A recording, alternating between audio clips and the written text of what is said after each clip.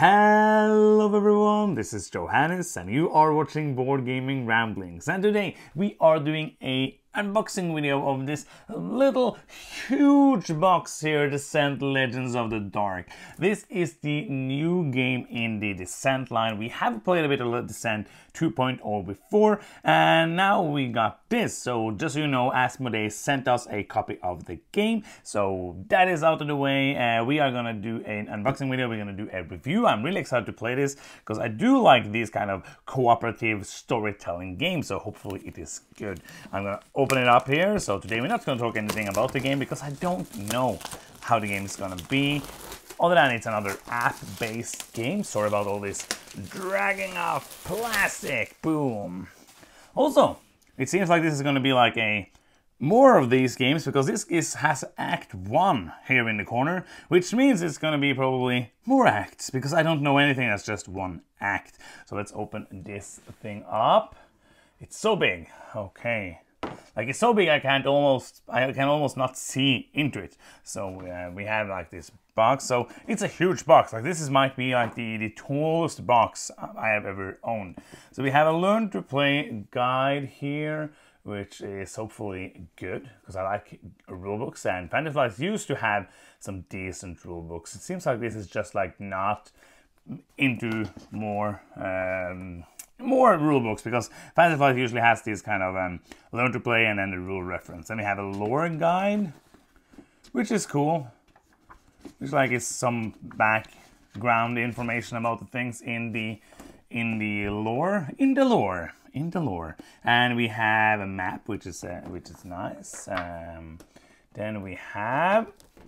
I'm gonna actually do this because then it's gonna be easier to see what we actually have here. We have Realms of Terrinoth.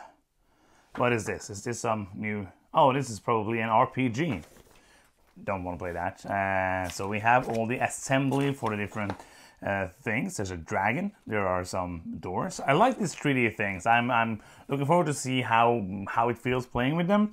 Like, it's going to feel more like an actual mini game than anything we used to play. And we have here a tray of miniatures. So you're going to open that up. I do like the look of this, and there's more miniatures, and there's even more miniatures. So there are a lot of miniatures in this game, which shouldn't be like a surprise for anyone because there are miniatures in the game. That's not anything. Okay, so this is the one we're going to look at first. So let's see if we can get this out here. I guess these are the heroes because they are, oh, they're very light, like very lightweight miniatures. Woo, throwing it up in the air. I do like the look of it. I do like how it looks really good. Like, the plastic is really light. Like, these might be the lightest miniatures I have held in my hand and for a game like this. But I do think they look really well detailed. I'm not going to look at every single one of them because that's going to take a long time. But we can do this. Let's see if we can get a look of the miniatures here on the camera, which I never can. I never understand which way I'm supposed to revolve things when I'm holding it up to the camera. It does look really nice, and I don't know how many different enemy sculpts there are. I do like these, like very well detailed, a lot of nice information, not information, but details on the minis. Of course, I said they are very light, but hopefully they won't break. Like, that is, I don't mind them being light if they don't break, and if I can put it back in, that's even better. Oh, look at this guy. It's like a man made of stone with a stone shield. He's pretty cool. There's some pretty cool dudes here. Pretty cool dudes. This is like a heavy metal dude with a, oh, this sword is kind of, no, like really thin. Some of these arms are really thin, so it feels like you could break it, but if you just hold it not in the arm and not break it, I think it's going to be fine. Okay. Then we have some bigger miniatures here. This is actually 3 parts of one miniature, it looks like. So you have the base here. So there's this huge tray. It's only for one miniature. I do not like that. It's probably just also to... Okay, so this is one miniature. Putting it together, let's see if I can do it. But that means also I have to take it apart if I want to put it into the box. Okay, so let's see if this can snap in here, for example. And then we have this dude. It's a pretty big dude. I think it's the biggest dude of them all. Like there's a lot of dudes here, but this is the biggest one of the dudes. And let's see if it's easy to take apart, because I need to put it back into here after I played. Like, oh, I don't want to play with you anymore. I'm taking your wings off, so no, you can't fly. Oh no! I don't know. So, as I always say when I do these unboxing videos, which I don't do that often because there's not that much to say. I just enjoy this. I like it being one way to like, okay, so there's 1, 2, 3, 4. Seems to be like an okay variety of miniatures. So those are the miniatures out of the way, and then we probably have this is going to be like, how am I going to get this out? Oh, it's actually okay. So these are a huge pile of punch boards, and then we have the Fantasy Flight. Look at this. It's the Fantasy Flight insert, which we all love.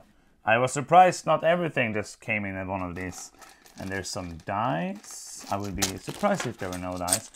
And then we have, these are really nice. Like I really enjoy, these are big player boards, so you easily get all the information that you need, if you can even get it out. Like, and I do really enjoy the artwork here. It's really different from the Last Descent, and there is some, I think these are some terrain things. You know what you get when you go to Board Gaming Ramblings, look at an unboxing video, it's gonna be things. But now I'm really interested to see what's under here, because I really hope it's not just air, because if it is, then we have, oh, I can actually take this. Oh, this is smart. I actually didn't think this was gonna be smart, but this is actually smart, because I didn't see now what was under there, which is nothing. But that's fine, because in this nothing, I can probably store all the 3D stuff. So this isn't actually one box. It's actually 2 boxes. This one is kind of ripped, destroyed, but that in 2 corners. So this is actually 2 boxes. That's pretty smart. Like, but this box doesn't have a lid. So you have to use this as the lid for the first box, and then the other one on top of it. I was hoping this was going to be a bit lower, but I actually like this now. So now you have like just this huge crate here, which you can take out, but in here you can probably hold all of the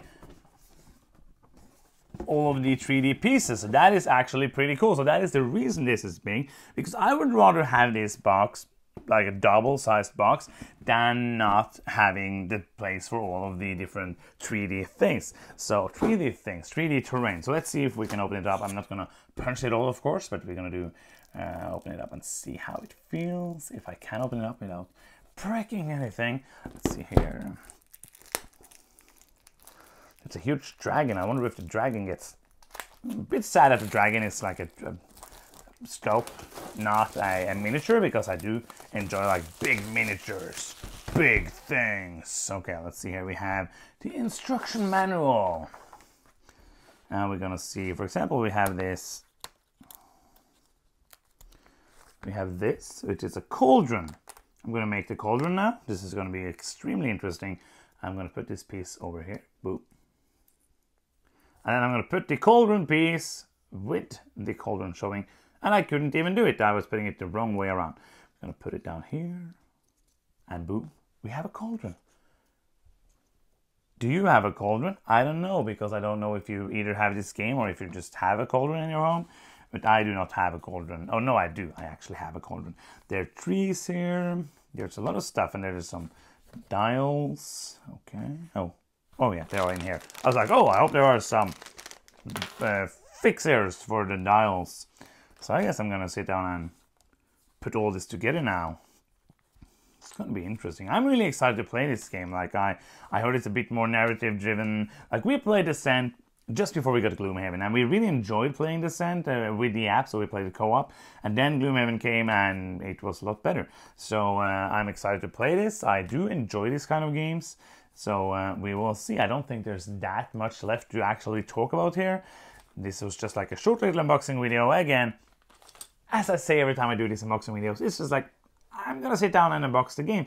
So why not do it for people to see, and you get to watch me do stuff, because that's fun, I guess. So I'm gonna see that is gonna be the end of this unboxing video, and we're gonna do more videos coming soon. We're back from vacation. All the videos you've seen, it will be like pre-recorded, so now everything is pre-recorded because we do not do live videos that often. But from next week, gonna be Keeper Call, more stuff coming again. So that is the end of this video. I hope you enjoyed it. Are you gonna play the game? Have you played the game? Let me know in the comments. If you have not subscribed to the channel yet, please do so now. It's free and it makes me happy and smiling like this. Hey! If you want to do something that's not free, you can go to patreon.com/boardgamingramblings and help us out there. Of course, you don't have to do that, but it helps out a lot if you have the possibility. And that is the end of this video. Thank you so much for watching. I'm Johannes, and you've been watching Board Gaming Ramblings, and bye-bye.